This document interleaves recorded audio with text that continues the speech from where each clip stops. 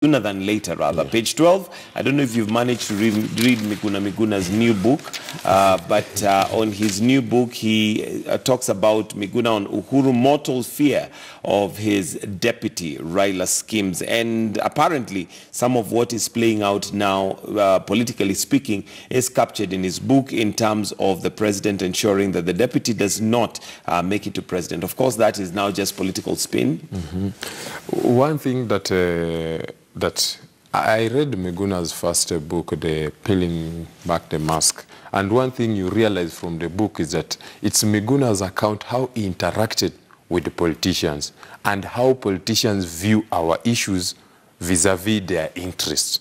And that's why this Miguna's book is an interesting book, because we know what happened in 2017 election. So it's an interesting book to read.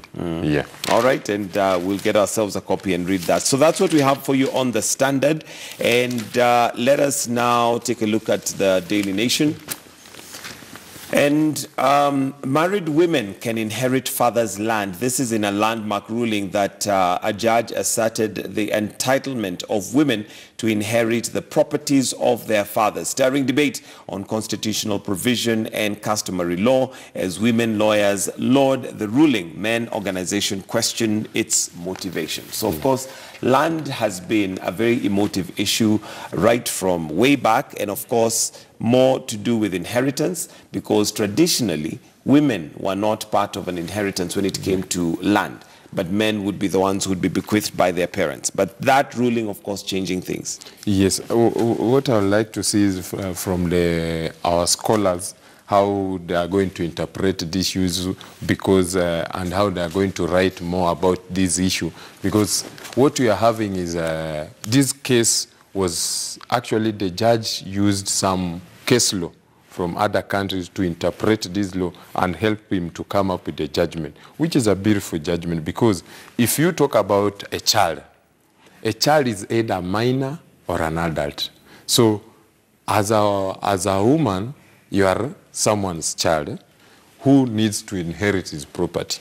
So basically, you can see there are some logic behind this judgment, which I have said I would love to see how the scholars are going to interpret and write about this story. All right, and this, of course, is to do with Bill of Rights in the Constitution and trumping customary law. Of course, customary law, there's some who hold on to tradition and customary law very strongly, but this bill now goes against that to give women an equal right of inheritance of land. And we do know that land has been a major issue in many areas in terms of inheritance, even when it comes to the political scene. One of the bones of contentions is availability of resources for women, for them to be able to have an equal plane when it comes to activity, politically speaking. But away from that, there's also another story on the front page, and this is a story that has been running now for some few days, and it is to do with the murder probe of Miss Mary Wamboi. Remember, this is the lady who was killed. It is alleged she was killed in an apartment, on four-way apartments, where it is said initially that her husband and a mistress were present. But now, evidence coming out to show that the vehicle and the telephone that belongs to her husband may have been at a different location at the time of the murder. But that, of course, not to exonerate him yet, but just to say that that makes the case a little bit weaker, especially when it comes to having the husband being present at the time of murder. Yes. Personally, I have a problem with the DPP and DCI. They prosecute their cases through media instead of the courts of law. And that's where we are having a problem. When you say they prosecute through media, what exactly do you mean? Because media has picked this up and given a story as per what has happened. Because the media has picked this story from DCI and the DPP's office. That's why they have picked this story. But when you go to present now this case to court, you'll find totally different things. Because in court of law, it's about evidence, facts and the law. But in most cases that we are having currently, big cases, most especially the corruption cases, what you have in newspaper is totally different what is in the court.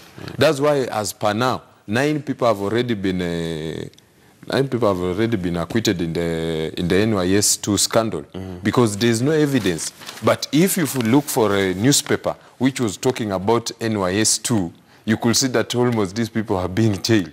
Yeah. All right, and well, that's a debate that we also need to have in the newsroom sometime in regards to reportage and how it is done. I do remember that Justice Jessie Lesit did come, and she raised that as one of the concerns regarding how much evidence is given on a newspaper or in the media as opposed to what is presented to the court. And of course, when there is that difference, then the court of public opinion has a different scenario as compared to what is factual. On page 5, we also have another story there. The autopsy reveals that Mildred was hit on the head. Another very gruesome murder of a young lady, which is still being pieced together after she was picked up by a taxi to be taken to hospital. But between the taxi and hospital, something drastic seems to have happened. And what the relatives now are left with is a dead body that has bruises and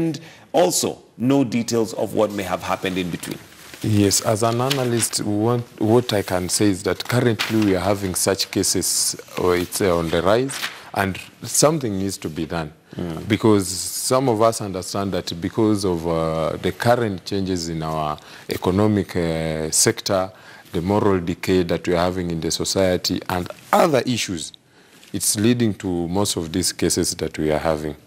So I don't know how we are going to sort it out, but we need to sort it out. All right. Yes. Page 10 also has an interesting story, which was a headliner yesterday, and this is to do with match fixing. There was that issue that one of the Harambee Stars players had been compromised by a match fixer, so to speak. But it emerges that this is not something new. It is not something that is starting now. And it's not even a local problem. It's something that is worldwide. But the facts that now they're changing from using referees to match fixing to actually using players. Yes, match fixing is a big problem to the football industry, and the best way how to solve it is how to enumerate local players currently in this country, because we are having an issues with our local football, in the sense that we have sponsors who are ready to sponsor the industry, but that is not trickling down to players, basically. Because we see some of these players are really struggling. But you can see the money that has been pumped into the football industry. Yeah. But you ask yourself, where is this money going? Where does it go to? Yeah.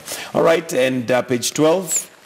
2 get life for harboring terror suspects. I think we are accused of reporting when they are released, but we somehow shy away from mentioning when some are convicted. But there you go, 2 terror suspects were yesterday sentenced to life, and this is for harboring one of the most wanted terror suspects some years ago. But there you go, a father and son being put behind the bars for life. Yeah, that shows if you are involved with terrorism, this is what you are going to get.